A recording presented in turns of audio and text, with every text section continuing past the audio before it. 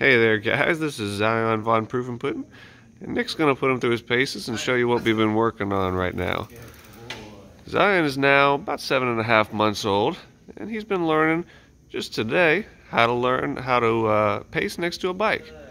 So as you can see, he's very steady next to that bike. So a couple things that we're looking for here is we're looking for him to be a little bit off of our leg, right? So normal heeling, we might want him a little closer to our leg. When we're on a bike, we want him to pace a little bit farther off. We also want him to be lagging behind just a little bit. So you can see he's not right up there on Nick. He's lagging behind just a little bit, and that's perfect. That's what we want, because when Nick makes these left-hand turns, we want Xion to be able to see that he's making those turns and get out of the way, so that we have no fear that we're going to run him over, and he has no fear that he's going to be able to react in time. So he's always able to move out of the way.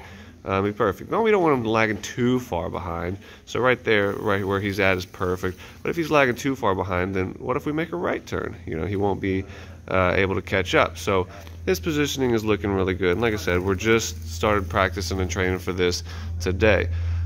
So he's doing really good.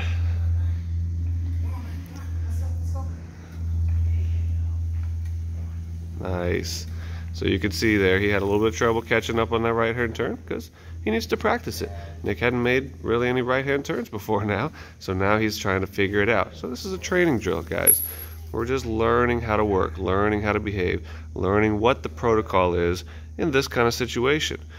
So these kind of things are what we call proofing for life scenarios. You never know what this dog might run into in any given day, so we want him to be adaptable and flexible to be able to adapt to whatever situation that he needs to.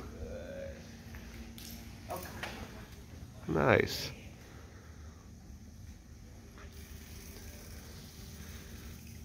All right, we're gonna park him right there. Nice. So that's a little look at Xion, about 7.5 months old, learning how to pace with a bike.